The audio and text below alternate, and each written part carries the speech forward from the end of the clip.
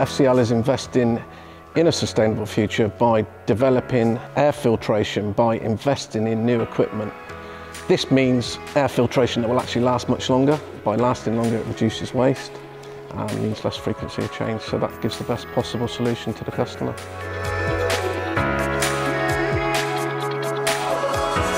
The IRTE programme is a great opportunity for applicants to not only gain a national standard award of education, but also to gain experience along the way. Safety is always a priority when Knorr-Bremse products are designed. To ensure the products are well maintained in service, it's essential that there is good diagnostics and good fault finding. We use the bus skills to benchmark where technicians are strong and also identify where they could use some additional training or maybe more tailored courses. We're trying to focus more on practical courses, and we find that helps people retain the knowledge a lot better.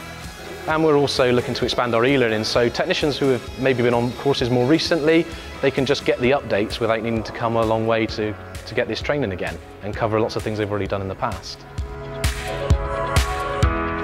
So at Imperial Engineering, we work with all the major bus operators.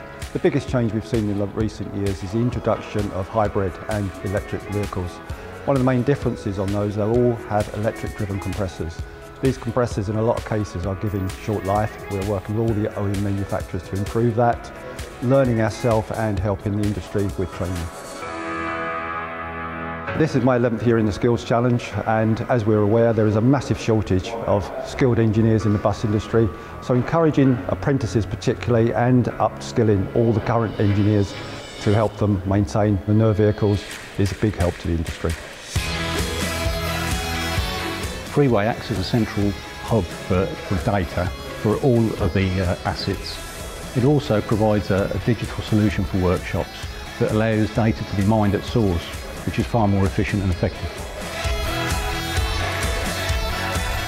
Clearly we're very keen on this initiative. We see it as something that we really want to promote.